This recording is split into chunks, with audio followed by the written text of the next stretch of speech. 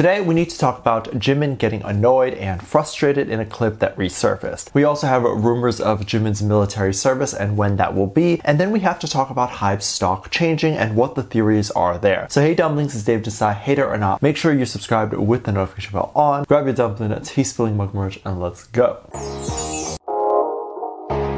BTS and BTS members are big contributors to HYBE stock because they are owners, but also they can cause the stock itself to fluctuate depending on their activity. And not only that, the concern over if BTS members should enlist also has partly affected the stock. It was alleged and reported that BTS contributes 1% of the South Korean economy, and that's a lot. If you think about how many companies, businesses, and just regular people there are in South Korea, there's millions. So this is a big accomplishment from just 7 little old boys. When all the BTS members went solo, there was a concern if BTS would have the same impact as they had as a group as they do individually. There's a lot of people who were scared, and it seemingly actually turned out okay. There was a rumor that when HYBE announced the collaboration between Jimin and Taeyang for HYBE, that the HYBE stock had increased. People went ahead and looked at the stock for YG, Taeyang's label, and they realized that the stock also went up around that same time. Of course, just looking at these two companies, it can appear like there is a direct correlation between the song announcement and then suddenly people investing more into the two labels. However, that's not exactly the truth because it seemed something else happened in Korea around that time. Stock tends to fluctuate a lot depending on the market and depending on many things. It's really hard to determine one specific thing unless you look at just one company. But there are many occasions in which almost every company on the market would have a similar pattern, which could be a case of something happening within the country that day, especially if other stocks are affected. It's also not every company that has a similar stock situation. So it's not a holiday or anything. So if you know if there is anything that happened that day, let me know. But anyway, people noticed that it wasn't just HYBE and YG that had some sort of surge in their stock, but LG, their household healthcare branch company, also had a similar trend on that day to HYBE and YG. Of course, LG and especially their household branch would not in any way have any correlation with whatever BTS is doing. Like if BTS releases a song, that won't affect LG sales, stock, or anything. And there probably were others that had a similar thing as well. Of course, I love Jimin and Taeyang and want them to succeed, but it seems like this is just normal market changes. It has nothing to do with the song. If you look at the day HYBE was released and when the music video came out, January 13th, we actually don't have any significant changes for either YG or HYBE. A lot of fans like to try to make it appear like the members are bigger than they are or have a bigger impact than they do, and the guys have a big impact. But when the data is fairly easy to disprove, becomes the focal point of an argument to say that so-and-so member is better or has bigger impact, anyone who understands the market, lives in Korea, or just simply is into stock can look at this and think that the fandom likes to make stuff up. And there could definitely be a small correlation, but it's not enough to have it as evidence in this case. When BTS announced hiatus and the stock allegedly dropped, that can be used in argument to talk about BTS's impact because that was significant down to the minute. But Jimin has been talked about a lot recently. People have been taking fun moments and reposting them. So what happened? A long time ago, BTS used to appear in Korean variety shows. There's rumors and theories that BTS stopped appearing for a long time due to the mistreatment these shows would give to an artist from a small no-name label at the time. BTS since then has appeared on Korean variety shows because no one would dare mistreat them now. But back then, BTS had a show on Mnet and they basically ran around and just did fun things, similar to what BTS's own reality show Run BTS is kind of like. The show is called American Hustle Life, and the boys flew to LA and got coached by hip-hop teachers, but also just did a bunch of random things. I love watching reality show moments and sometimes older moments. I do react to a lot of these reality shows on Patreon. I haven't done American Hustle Life, but I'd love to. We currently have a $1 tier that has limited spots, and I love to see you there. As always, we have a good time and laugh a lot. There was a moment where Jimin was supposed to clean and scrub this plane. It seemed like he was doing an okay job, but then this 14-year-old boy comes over and starts nagging Jimin on what to do and how to clean the plane. Jimin is a bit older than 14, and a lot of Asian families are no stranger to cleaning, chores, or or hard work. So I doubt Jimin was cleaning the plane so terribly. The boy was nagging Jimin about getting closer into the plane and for him to scrub really hard. The fandom was very upset when they saw this boy say all this, as they felt like he was having a bit of a power trip. The boy allegedly came out more recently and talked about how he knows that armies are upset, but he holds no resentment to army, and also that he was very much younger at the time and probably immature. The boy posted his response on TikTok to talk about everything and addressed all of army's concerns, as he is now much older. That and also reality shows are fake. They are scripted, and the boy going over there to nag adds a bit of drama to the story. Who knows if the producer pushed the boy to say something to add spice. But it wasn't army who just thought this boy was annoying, but apparently Jimin also did at the time, saying that he dreaded when the boy came over and that Jimin wanted to hit the boy after he's done cleaning the plane. Jimin was saying how he was getting annoyed at this boy and basically was about to be done with this. I think it's one thing to be bossed around by an adult who may also be working and doing things, but to be bossed around by a 14-year-old boy, I think that's more a hit to the ego more than anything else. So Jimin was about to toss in the towel and throw some punches. I wonder if this boy went to meet Jimin now, if Jimin would remember him and if Jimin would have anything to say to him. I think there should be a meet and greet arrangement there, and it would be so funny. I don't think Jimin would actually throw hands, but I think Jimin would have a good laugh seeing him again. And obviously now the power dynamic has shifted. But it may be a while before this boy would even have the opportunity to ever see Jimin at a fan meet or concert, and maybe even be a while for us to see Jimin too, as it's believed that Jimin will have his military service very soon and maybe right after his album release. If you are not aware, it was reported that Jimin will be releasing his album in February, so very soon here. And we're all obviously excited. After a recent appearance with Dior, the conversation of when Jimin will go to the military started to resurface. This is not uncommon per se, because every time BTS attended the Grammys or did any big performances, news of the military would come out. Armies were upset because it was a bit of a buzzkill, and then others took it as a way to diminish their accomplishments, which I don't understand that argument, because them needing to go to the service is just something that needs to happen. And when the whole world is talking about BTS or a specific member, naturally the conversation of what is next for them is going to come up. And if the next thing is military, people want to know about it. So of course news is going to report on that. After the release of the album, it is likely that Jimin will do a bit of promo and probably enlist. There wouldn't necessarily be a reason for him to stick around and not do anything. While J-Hope's birthday is coming up and he is believed to be next, Jimin should follow right after. HYBE and BTS had announced a comeback by 2025, and we don't entirely know if they hope to have said comeback in early 2025 or late 2025. If it's late 2025, then Jimin has until June of 2024 to enlist, so Jimin can be back